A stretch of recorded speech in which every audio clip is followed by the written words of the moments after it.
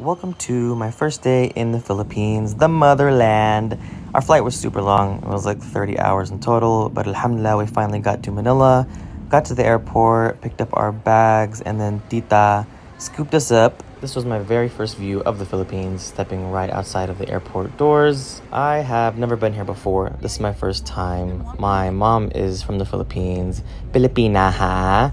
But anytime my family has been able to come, I've either had school or was unable to take off from work. Alhamdulillah, 30 years later, Allah has blessed me with the opportunity to finally make it out and visit the literal motherland. I have been anticipating this moment pretty much my entire life, so this is a really big trip, a really important moment for me to be able to connect with my culture in a way that I haven't been able to before. So I am ready to take in all the culture and just sort of soak up all the vibes, you know? This is us getting closer and closer to the city where we will be staying for a bit.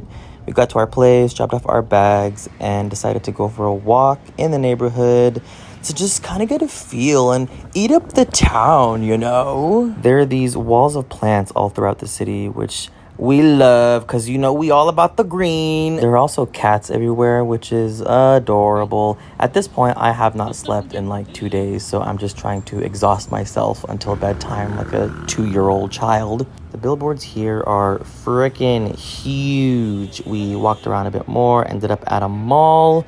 I discovered a store that had traditional Filipino clothing. This is called the Barong Tagalog, and if you know me, I'm all about the traditional clothing, so I was crying inside. They had some traditional Filipino woven crafts. We walked around some more and literally followed the smell, which led us to Pan de Manila, which is a Filipino bakery, and I will literally die for baked goods. Any Filipino would do. I bought a bag of pandesal and some ensaimadas and had my first ensaimada standing in the streets of Manila. And then I went home and passed out. Good night!